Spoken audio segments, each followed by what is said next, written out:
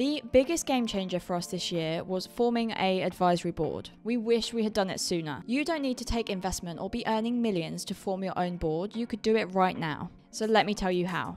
Hi everyone, Lucy from Candid Founders here. At the start of this year, we formed an advisory board for our small business, Bearkind, which is an e-commerce sock company. It has been one of the single best things we have done for the business so far. In this video, I'm going to share with you how you can easily start your own board, how you can follow our template to run super valuable board meetings, and finally, my top tips for making an advisory board for your small business.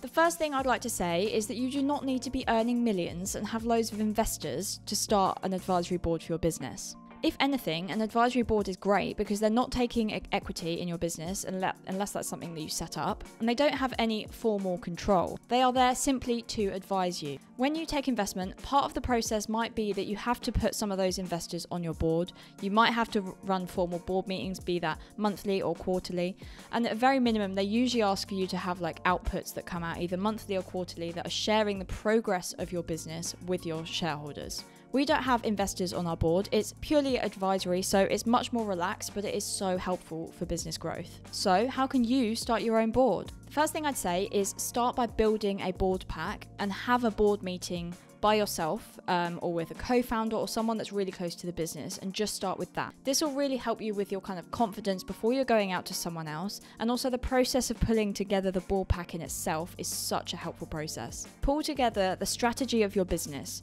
your plan, so your goals, and how you're performing against that plan. So are you going to meet your goals this year? If not, why not? And if you think you are, what's happening in the business that's going to get you to those goals and have them achieved by the end of the year? Because this should all be documented in the board pack. So when you go to someone and kind of show them what's going on in the business, they have an understanding of where you're trying to get to and how you're going to get there. If you need any help with this, check out some of our previous videos that we've done. Andy has actually put our board pack on YouTube. So he's done a few videos where he's run you through the monthly board pack that we've done with our advisory board, but it just means that you get an idea of what we put in our board pack. Feel free to copy that and make it work for your business. I'll provide the links in the comments below.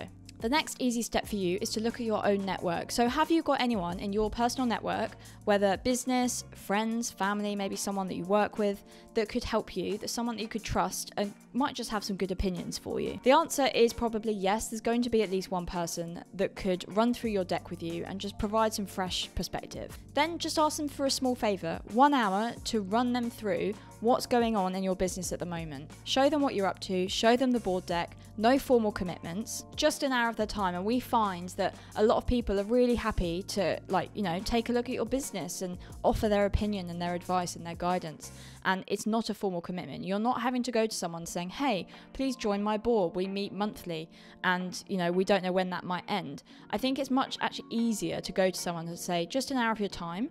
And we found that actually people really enjoy that process. And if they do, they might stick around for a bit. So you might get them on a quarterly basis, or you might get them like another few times, and then you've kind of taken the value you need from them. I think with this process, they don't have to be a formal member of your board all the time forever. Just think of it as a really good way to get someone else's opinion. And it may be that you have 1 hour with this person and you don't speak to them about it again, but you take a few nuggets of value and that's all you need. So I would actually say don't aim for a consistent level of people on your board every month. I think it's not super achievable unless you've got people that you can really trust and rely on and that are willing to give up their time. Our board is voluntary, so they're not getting equity.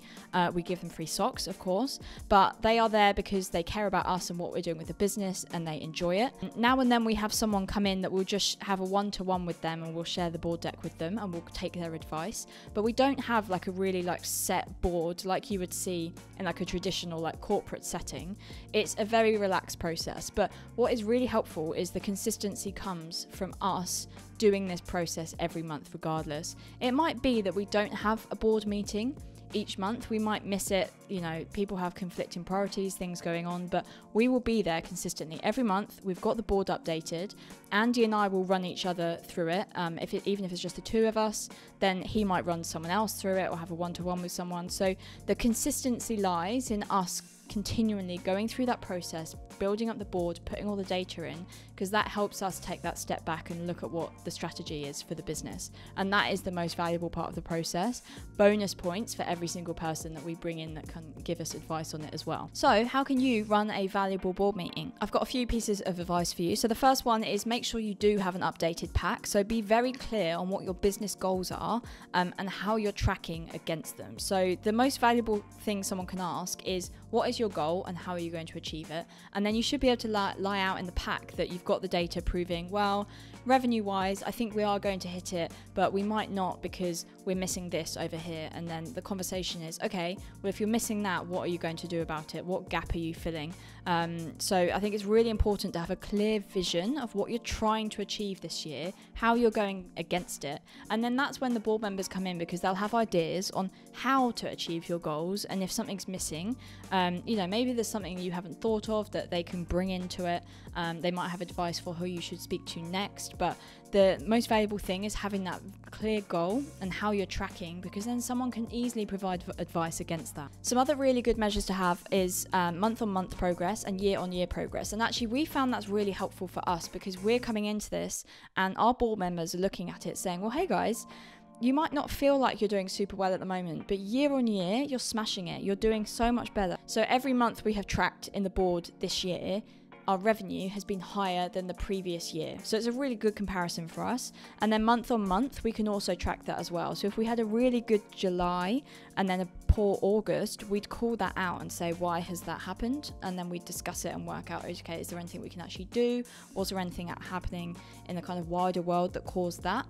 So month on month and year on year, really good to track, as well as your KPIs, your key performance indicators. So these are the things that are kind of driving towards your goal. So if you have a revenue goal, you'd have KPIs underlining that are like, this is how we're going to achieve this goal. So say another example is if you've got a certain profit margin or a figure of profit, absolute profit that you want to hit, you might have KPIs that fall behind that. So possibly you have like a certain percentage of costs that go into it. So you might say, well, we want our shipping to only cost us 10% of our total revenue, and then you could track that. And if it's gone above that, you look at it and think, well, why has that gone above that? Well, it's because there were strikes and we had to pay for a more expensive courier, or okay, so let's swap couriers, or let's charge customers for shipping over a certain threshold and things like that. So you need to kind of work out what you're tracking and what you're trying to aim for, and it will really help the process. Also, be ready to take all feedback on board in these board meetings. It doesn't mean you have to implement it all. It's an advisory board. They're there to advise. It doesn't mean you have to do it,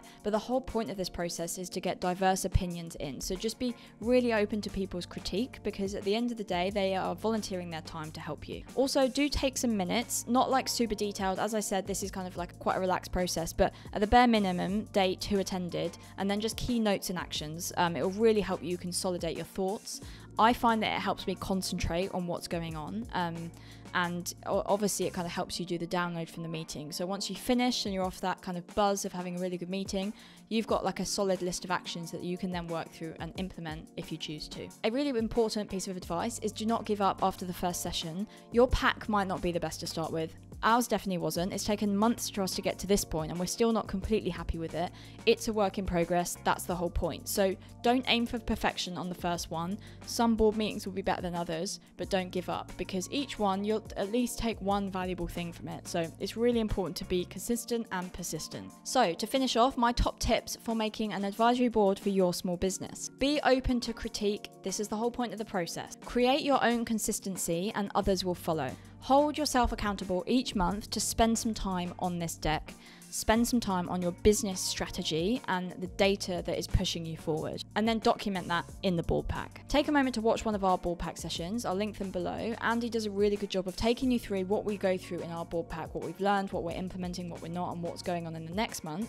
And it'll give you a really good idea of what our board pack looks like, and just copy that and shape it for your own business. You can start now by starting to make your board pack, and then just start with one person, someone that you trust. Reach out to them and say, hey, can I take you through what's going on in the business at the moment and what we'd like to do next? People love to share their opinions, and don't feel like you have to have a massive board pack like fleshed out with everything. Maybe you just kind of have the kind of high level stuff of what your strategic outlook is, what you're trying to achieve this year, and then you can build it out from there. And I think any questions they have will help you build the board pack out for the future. People are very generous with their advice because we've been very open and honest with where we've needed help. So we've had e-commerce experts, McKinsey consultants, chief marketing officers and more. They've all reviewed our deck and provided us with feedback, so it has been such a valuable experience. If you've got any questions about this process, the board tech or the monthly board meetings, forming an advisory board, please drop them in the comments below. We'd be happy to help. I hope you found this video useful. Show your support by dropping us a like and subscribe for more content that will help you and your business grow. I'll see you in the next video.